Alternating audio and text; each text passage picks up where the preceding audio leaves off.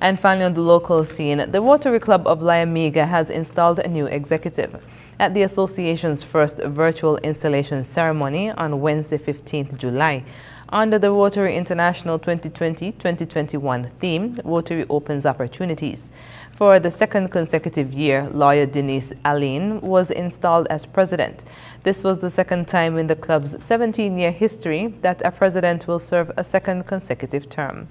The 2020-2021 executive of the Rotary Club of Liamuiga is also made up of Secretary Alicia Duguay, Treasurer Nicole Liebert, President-elect Claudel Gums, and Directors Tashna Powell-Williams, Dr. Chanella Nisbet, and Bernell Nisbet Jr. The newly installed President, Denise Aline, gave remarks on the club's many community and youth development projects over the past year, despite the challenges with COVID-19. She noted that she looks forward to a successful year for the club. The installation of officers was conducted by Assistant Governor for St. Kitts and Nevis, Francis Ann Satney.